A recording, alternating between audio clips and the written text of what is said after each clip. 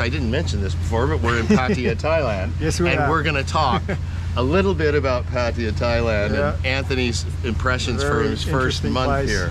Yeah, I think he'll have a few things to say. So you're going to want to, you know, if you've heard the term sexpat, and he's not, and I am, he's not, and so if you want to stay tuned for that video coming up next. All right, ciao. Here he is. Here he is, right here. Do you get? Are you take? How about your? Okay, now. Okay, scoot in just a bit like that. All right, it's frame. Yeah, there we go. And it should be a little bit wide. I think. Let me look at the back, which is, yeah, we're good. There's that, just the front screen. These things are GoPros. It's about 16,000 baht, and it's you don't have the case on it. It goes right in the water. 16 times 40.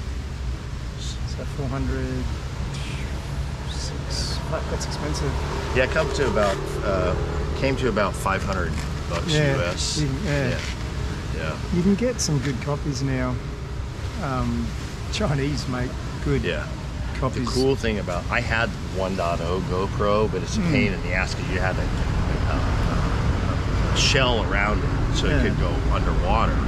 But the shell had the mounting, so even if you weren't underwater, you had to use a shell, which dampened the sound.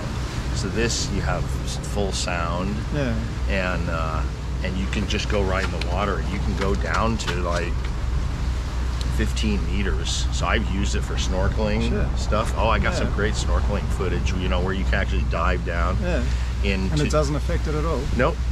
Do you have to put in a case to? No, right in the water. Doesn't water get in these? Yeah, but it does just like the Apple Watch does, you know, where it can go in the water and then it clears out the speaker. Anyway, so this, let me adjust here just a little bit more, I think like that.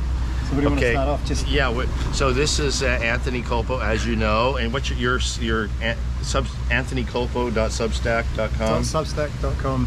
And I'm Richard Nikoley, freetheanimal.com. And some of you know both of us really well. Some of you know me, not Anthony so much. Some of you know Anthony and not me so much. So just to brief, Anthony just about 1 month ago came to Thailand with the intention of getting his retirement visa, which has been done. We've spent the last month just about every day a few hours, you know, gym and doing this and that thing. And today we're out on a hike.